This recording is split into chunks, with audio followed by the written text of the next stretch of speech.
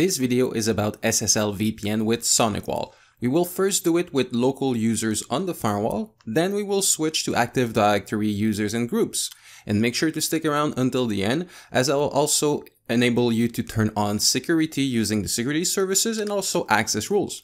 Hi, I'm Jean-Pierre Talbot, SC for SonicWall in Canada, helping customer and reseller get the most out of their network security solutions. If you're new here, please make sure to hit the subscribe button so you don't miss out on upcoming videos. Also, all the link to the content I'll mention will be in the description box down below. So let's get started. First step, we'll do it very basic. We will create a local user on the firewall, then we will set SSL VPN settings in the firewall. We'll show you how to download the net extender client, then we'll connect and access few resources through the tunnel. I personally like this approach because I see it as a great way for an IT admin to be able to get into the office remotely to do maintenance or calls or whatever may be the reason to connect outside business hours to do work. So first go into the network menu and then under server setting and turn on the WAN so it allows inbound connection to the WAN interface for SSL VPN and hit accept. Next, we go into client setting and we edit the default device profile. Under network address IPv4, we need to create a new address object. That is a range of IP that the SSL VPN users will receive. They will be assigned an IP in that subnet. I personally like to assign them a range of IPs that are not used anywhere in my network. I personally feel it makes routing easier. Next, in client route, we will select which subnet is accessible to them. Here you also do have tunnel all mode, which will force absolutely all traffic through the tunnel. And here I leave this off, meaning that internet access will go straight to the internet. And here I put the DNS server I have, so if they want to access anything using DNS name, it will work. And here, please note we do have some cool settings for accessing using mobile device.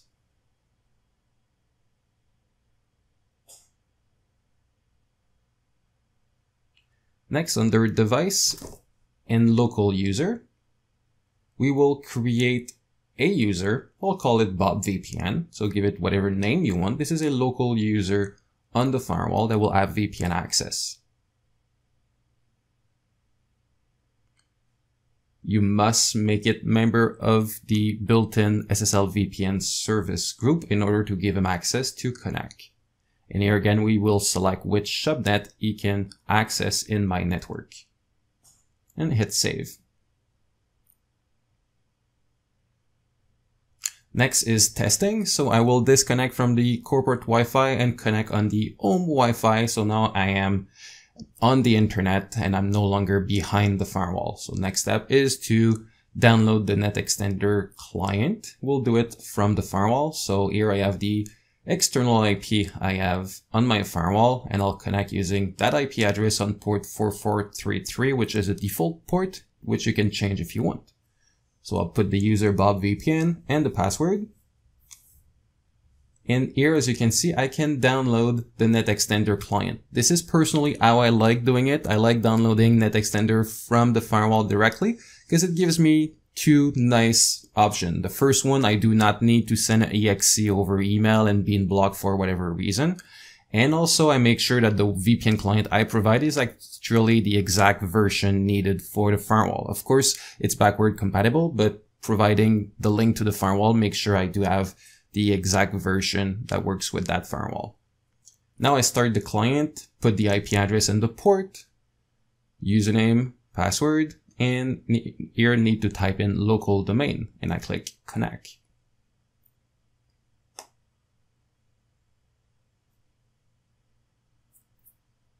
And now I am connected. Next thing is to test. I will do a few pings on different resources that are on the internal network of my firewall that I allowed myself in. As you can see, I can ping those 3 different IPs. I'll try to connect web, so that's one of them. It's the QNAP. Another one I believe is my brother printer. And I also do have a Lexmark printer. So as you can see, they are all accessible. Many will want to use Net Extender to allow people to work from home or anywhere it may be. Personally, if that's the case, I strongly advise you consider the SonicWall SMA product line. It is designed exactly for this. It has much more advanced feature like Spike License, Tunnel All. It has a nice web portal where it's HTML5, you can do remote desktop, map drive, you can access files. There is plenty of cool features you can do. It is a dedicated appliance for work from home. But if you only have a need for 2-3 people that may connect sometimes, I understand that you may want to leverage the VPN features of the firewall. If that's the case, many will want to use Active Directory integration so that users can log in to VPN using their Active Directory credentials. In the following segment, I assume that you already have Active Directory integration done on the firewall. If that's not the case, I would advise that you pause this video, go in the description box down below. I've put a link to a video I've done on Active Directory integration. Once you got that done, come back here and just watch the following. So go into server settings and change the domain name for your domain name and hit accept.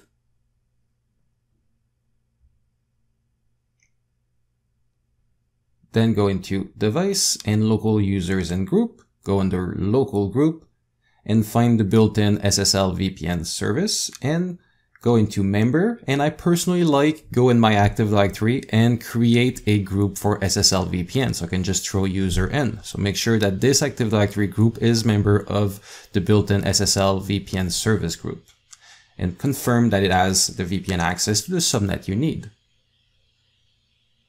Just like we did for Bob VPN local user, as you can see, we make sure that the subnet was in there. So what we will do, we will find our group that we have in Active Directory for SSL VPN and make sure that this group have access to the subnet we want, just like we did for Bob VPN local user. And next is to test this thing. So again, I will disconnect from corporate Wi-Fi and connect on my home Wi-Fi. So I am outside of the firewall. I will be able to connect and test. So again, I'll put the IP address on port 4433, put the Active Directory user member of the group and hit connect.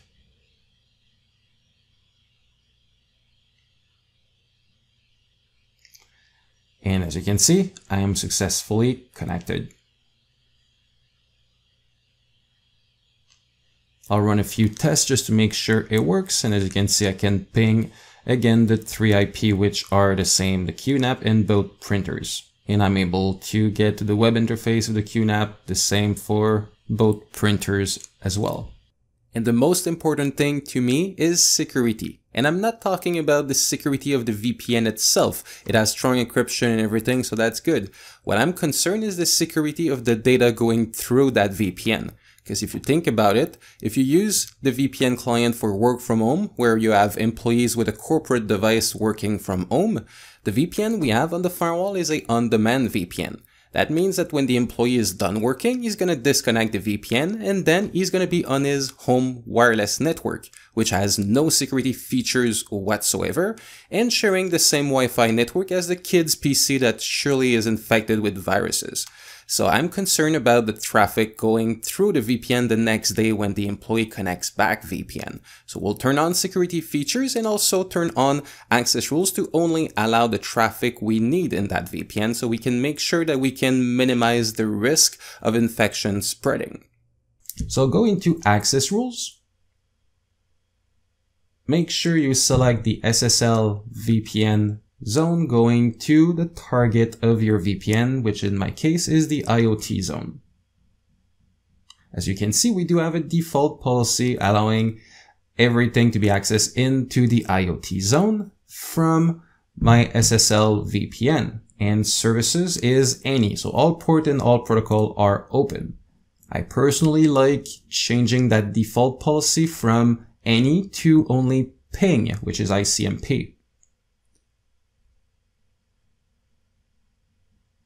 As you can see, this policy cannot be deleted, so that's kind of my way to change it and make it useful to me. Next, I will create another policy to only allow the traffic I want.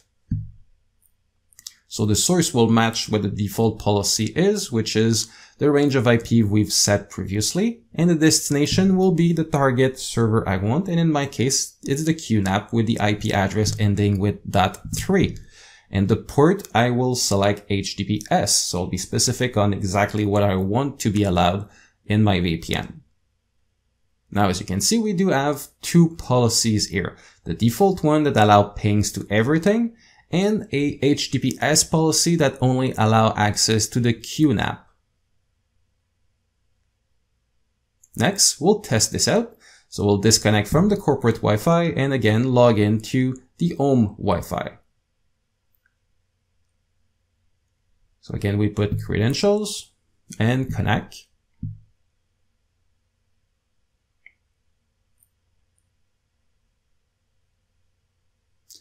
Now we will be able to ping everything again. So I can ping the QNAP, I can ping both printers.